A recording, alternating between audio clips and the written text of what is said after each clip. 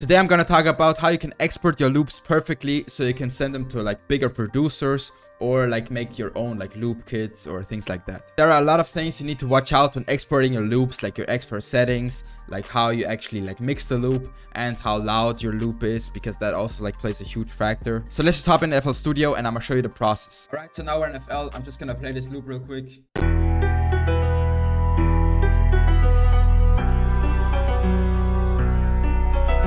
If you want to get the full loop, you can check it out at our music producer collective. It's called Lorm. We basically post loop kits or like other like type of kits every single week. So make sure to check that out. So now let's get to the actual loop. So first, before I start, I'm just going to say that music is very like an individual process. And of course, like everyone has other like opinions on something. I'm just gonna give you some advice that will probably apply to you as well. But it, of course, like it's art, so everyone like has a different opinion on it. So first, you want to like lay out your like actual loop.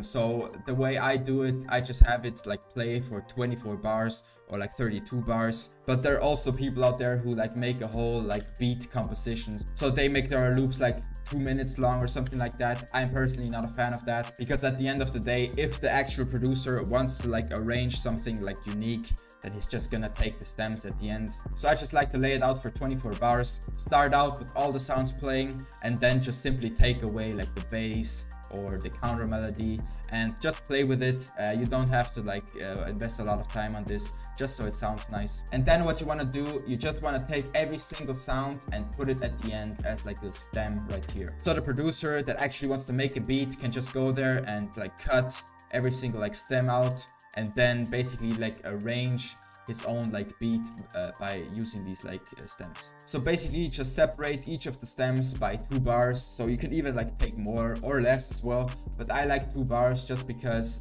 if you like put it right behind it and you have a lot of delay on the sounds, then it's just gonna interfere with the like the first sound that played.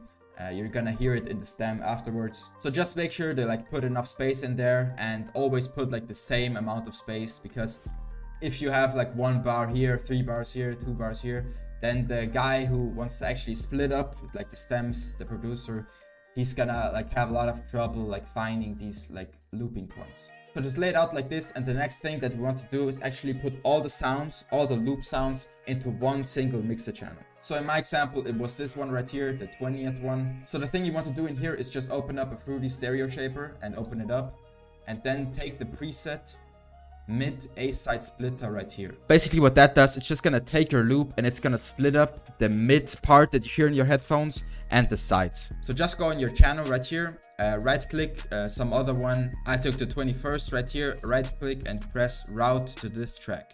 I also named this one mids and this one sides, just so it's a bit more organized. And now I'm gonna explain why we actually want to do this. So first, I'm just gonna play the sides real quick. So you can just hear the sides, and here you can just hear the mids. And we're splitting these two up just because we don't want to have any bass frequencies in the sides, or at least not a lot of them, and the very like harsh ones. So I can show you a little picture right here. You can use this as like a small reference on how you should go about your mixes in general. And of course, for some people this might be like a minor change and they find it completely like unnecessary.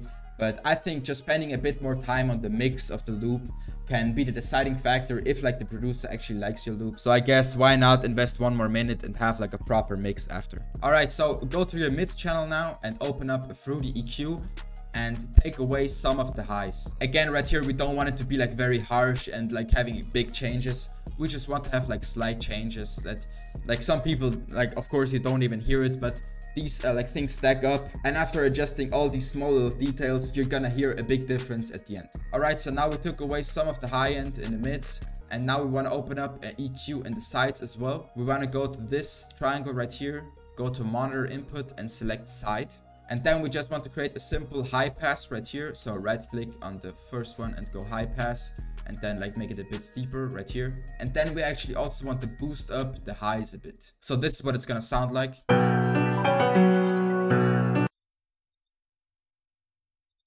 Alright, now we're just gonna boost the sides a bit more, so I think like 1.5 decibels is fine.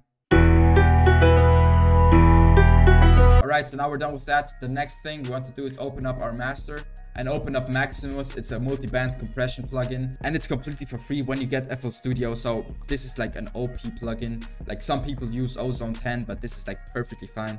So what we're gonna do in here is basically split up into low frequencies, mid frequencies, and highs, and also like the master where everything's played. So we're just gonna go to the low tab right here. So we're gonna play it real quick. It's just the bass. Take this knob right here and just merge it a bit so it's not too wide. Again, small little changes, so 5% is completely fine. Then go to the mids and actually don't like merge it, but separate it. Also 5% will be fine, I think. And then just go to the highs and take like 10%. Now go to the masters tab and go to this little soft saturation threshold right here and just take 1%. So this like ceiling thing just gets triggered. And then pull down the ceiling to -3 decibels. So 3 decibels is basically like the loudest thing we want the loop to be at. So between -3 and -6 decibels is like the perfect range. So now that we got that, we're just gonna play the loop. And we're just gonna gain it as much as possible. So take this post gain right here. And to be honest, it's already quite loud. So we don't need to like do a lot right here. I think 0.5 decibels will be perfectly fine.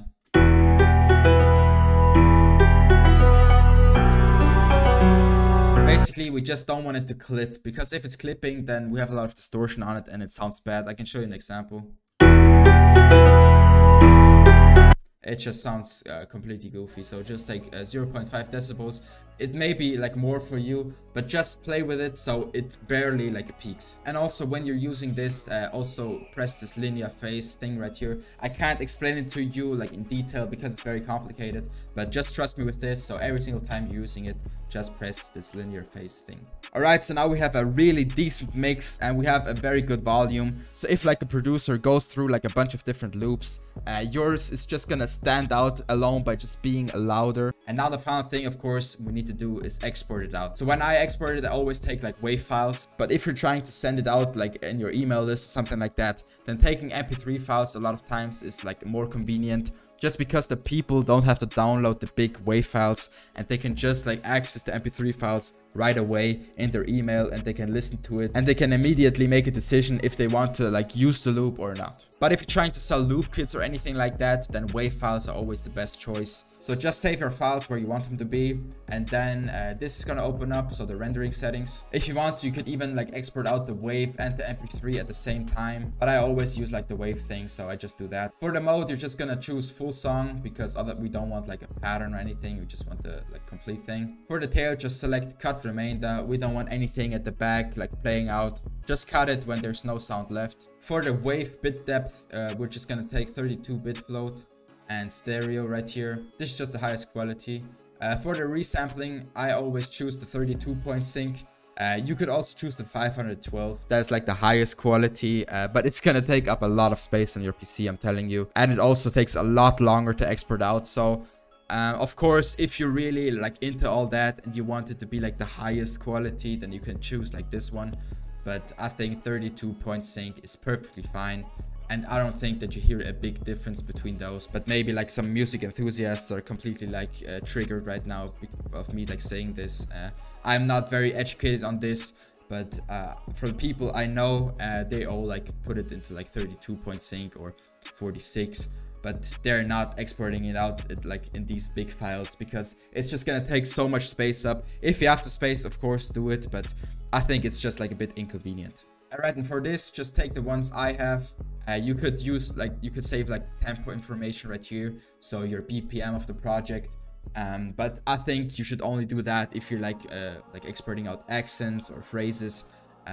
When you're like exporting out your loops, you're gonna label them anyway with the key and the BPM. So you don't really need the like tempo information, so I never really do that. If you're not into like the stems at the end and you actually want to have a single waveform for each individual sound, then you can choose this option right here. I personally know Producer Grind, they do this all the time, but it's just very like you have to export out a lot of like WAV files with that. So I think the Producer Grind kits, you always have to like download the stems in like different parts because the files are so big. So part 1, 2, 3, 4. So if you want that, you can also like choose the split mixer tracks option right here. But I personally think it's the best way to do it like this, just because when you're sending it out, then the producer doesn't have to struggle around by downloading the stems first and stuff. He already has it in one file. And then we're basically finished. So start rendering out, and that's it basically. Now we have a high quality export with a perfect volume and also a very good mix. So doing it that way is just gonna separate you from your competition, and these smaller mistakes, they add up in the end and they really make your loop sound way better. So really try to invest these 2 more minutes into the project. It's really worth it at the end. And you're just always gonna have a consistent way of exporting out. So also if you're making a loop kit or something like that, so you're just gonna have like the same mix over and over again, and it's not gonna be weird, like one loop is more quiet and one is more loud, and it's just gonna develop like your sound and the way that you export your stuff. So I hope you got some good value out of this video. Make sure to subscribe to the channel, and I'm gonna see you very soon. Bye.